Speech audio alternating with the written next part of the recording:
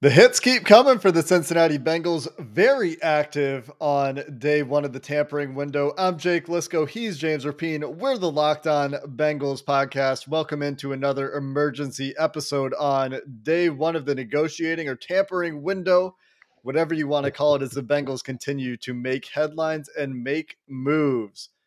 Larry Ogunjobi will not be a Bengal, it looks like, in 2022, but BJ Hill will be back, and the Bengals have signed another offensive lineman, Ted Karras, from the New England Patriots. Let's start with Karras. I think it's Karras. It might be Karras. It's Karras. He comes from the Illinois Fighting Illini, drafted in the 6th round by the New England Patriots in 2016. Spent the first few years of his career as a backup, turns 29, James, tomorrow. Depending on when you're listening to this, 29 on March 15th. So wish the newest Bengal a happy birthday.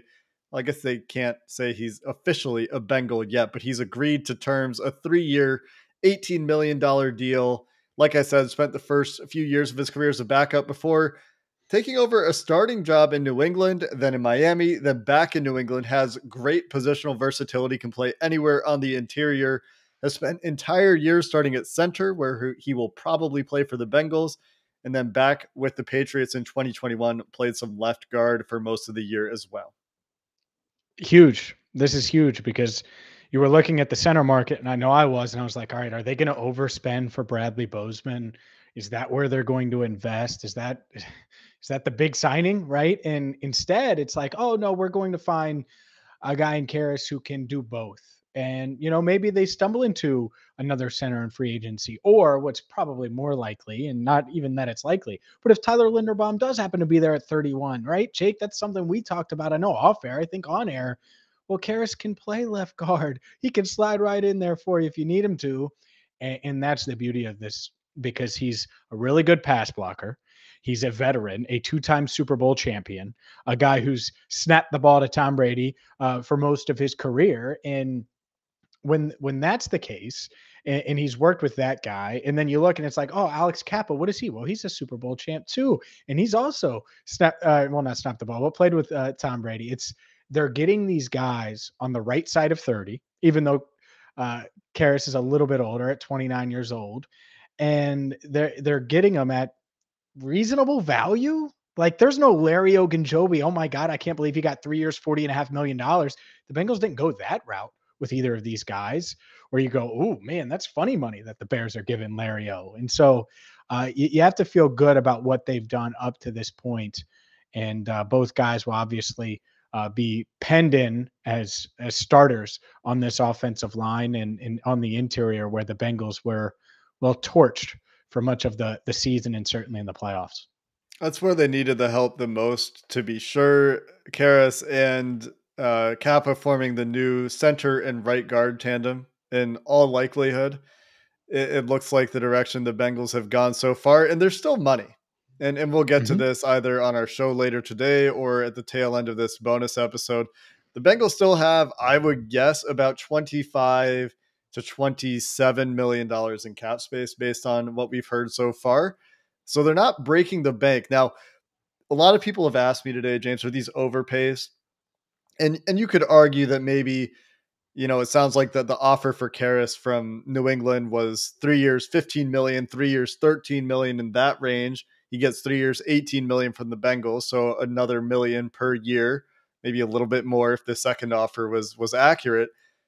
For Kappa, maybe again, like $1 million more than Tampa might have offered him. So it's not like these are huge overpays for these guys. It sounds like they're taking the Bengals' preferred contract structure, which is great. But again, as we mentioned in the Alex Kappa bonus episode, what I like here is the urgency, getting it done early in the free agency period on the interior of the offensive line, not necessarily waiting to see what's left, targeting guys that they like early on in the process. And they are mid-tier guys, but I think that's fine. I think that getting mid-tier guys on the offensive line is a significant upgrade in some places to what they had last year.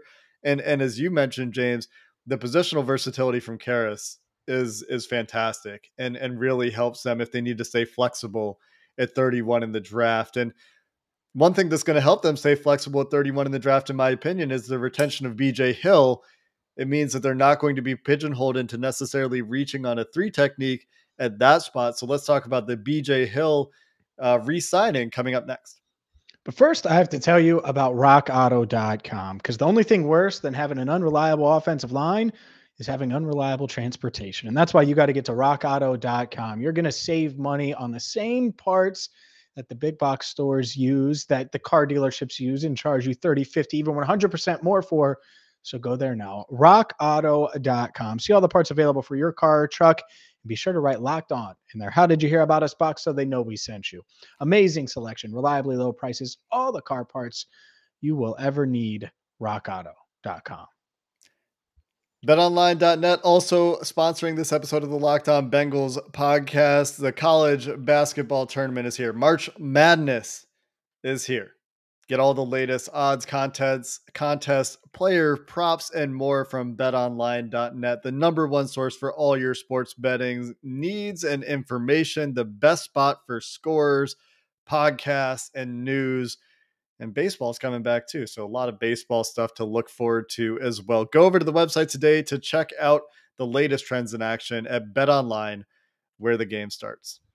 All right, James, the other deal that we had to talk about here this morning, this afternoon, depending on what time zone you're in, BJ Definitely Hill. afternoon. Yeah. Well, you never know. Maybe some people are in Hawaii, James. The BJ Hill back with the Cincinnati Bengals, a guy that all of us actually had as a second tier guy, a high priority, arguably the best interior defensive lineman going for his second contract on the market, turning 26 here in the near future, gets $10 million a year, was projected by PFF to come in around the $9 million range. So again, maybe like $1 million more than was expected here.